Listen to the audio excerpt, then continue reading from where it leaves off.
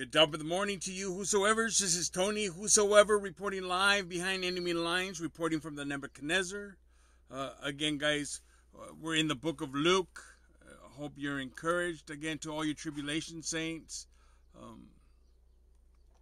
Remember, Jesus was rejected when he went to Galilee, his hometown. Remember, we read Nazareth concerning Jesus. Now, every year, Jesus' parents went to Jerusalem for the festival of the Passover. When he was 12 years old, they went up to the festival according to the custom. After the festival was over, while his parents were returning home,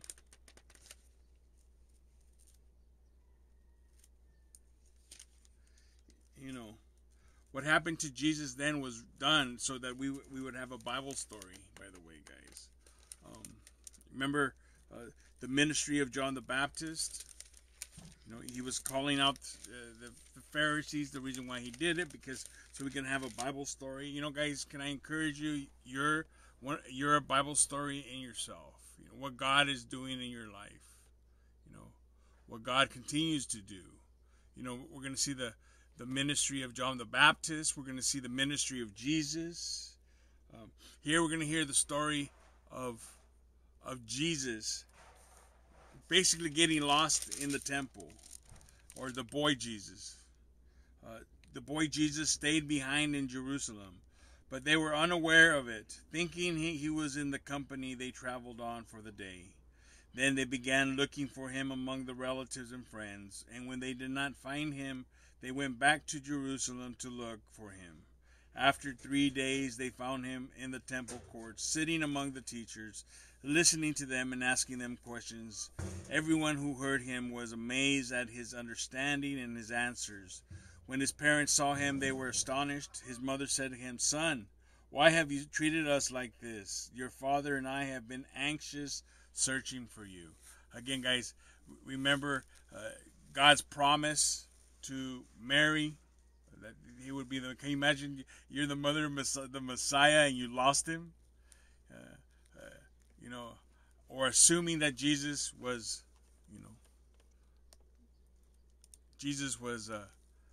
in the caravan and he wasn't. Guys, let's never assume anything with the Lord, right? Remember,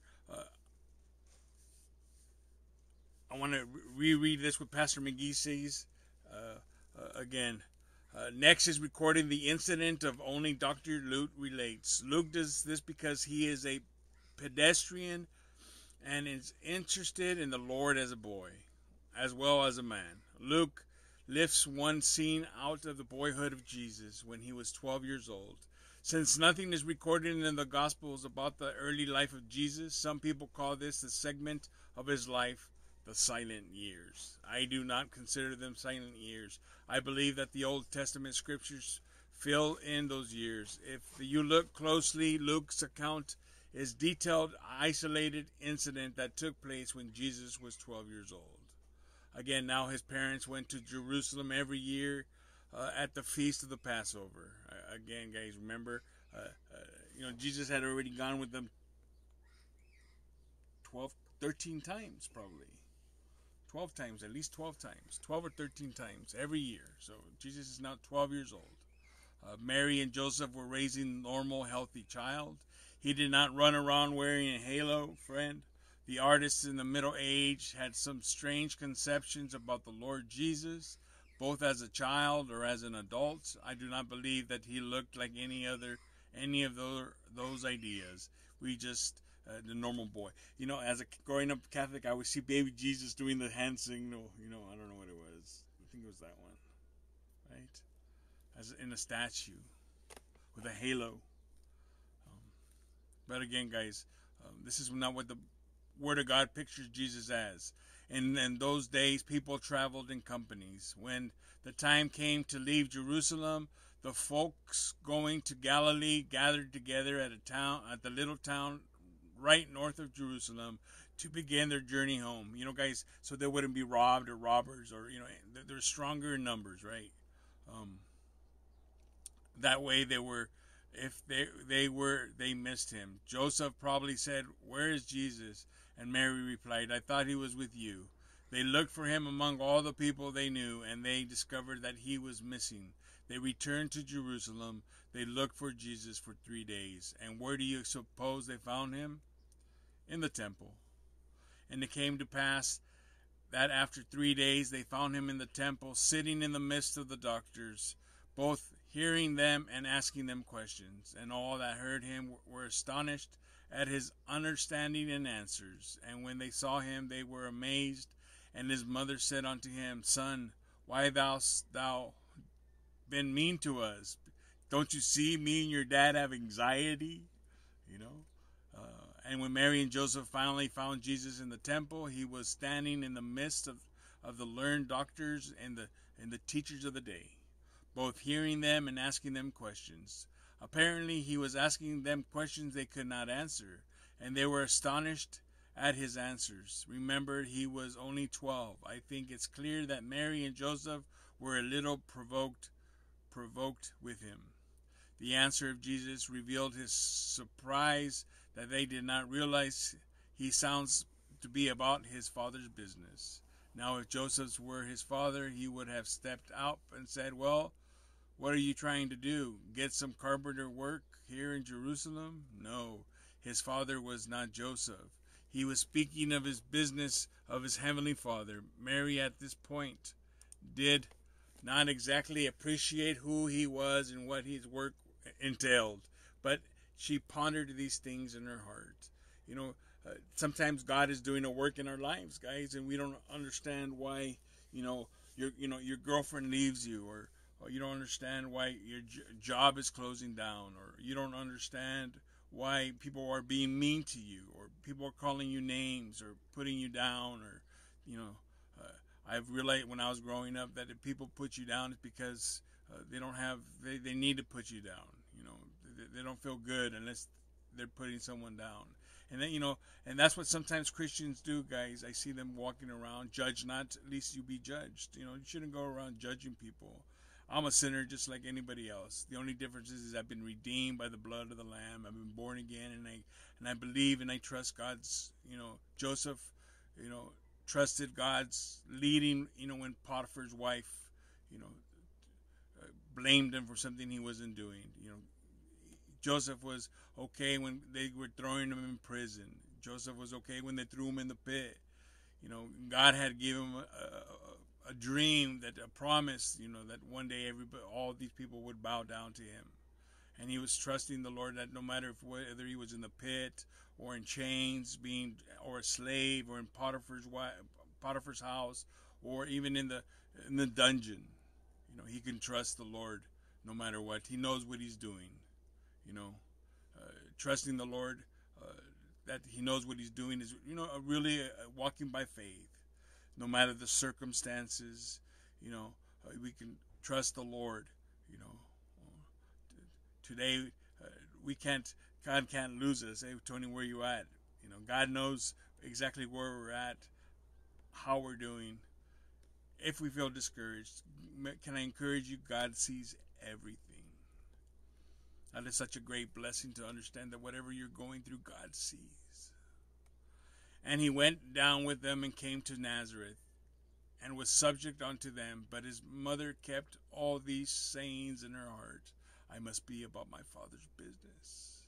And Jesus increased in wisdom and stature, and in favor with God and man. Guys, when we walk with the Lord, we do increase in wisdom. We do increase in stature. We do increase in favor with God and with man. Jesus was subject unto his parents. This is interesting in the light of the fact that the young people today are in rebellion and are demanding to be heard. They say they ought to listen to them. I have listened to them, says Pastor McGee, and I have not heard them say anything yet, regardless of all the publicity they are given on the television and radio. I personally do not think college students have much to say. He is still green behind the ears, regardless of his IQ. The information he has been given is limited and biased to evolution and atheism. They don't understand that God is the creator of heaven and earth. God is the creator of man. God has created each one of us for a purpose. God has given his only begotten Son, Jesus Christ, that whosoever should believe in him should not perish but have everlasting life. You know, the information that these intellectuals have is knowledge, or at best, or Greek knowledge, but they don't have the spiritual tenacity to understand that if they are not born again and accept Jesus Christ by faith, they will go to hell for all eternity. The information is not found in their textbooks. The information that's really understand comes from the Bible, guys. The Bible. You know, there's a voice calling out today. It's called the Word of God. There's a voice from the pulpits of man. There's a voice from you know, everything that we see around us. You know, it's remarkable to see this boy Jesus, the Son of God, obeyed his parents and was subject unto them. Dr. Luke gives us a report about those silent years when Jesus was growing to adulthood. He grew in wisdom mentally, in stature physically, and in favor with God spiritually, and man socially. And in every area, the Lord Jesus Christ was growing into the perfect man who would later die for the sins of mankind. So again, guys, may the Lord bless you. Be girded, be strengthened. Tomorrow, I'm going to try to do it every day this week since my girlfriend broke up with me. We're going to go over John the Baptist prepares the way. You know, I wish I was a millionaire. I could take care of, you know, other people, but I can't, you know.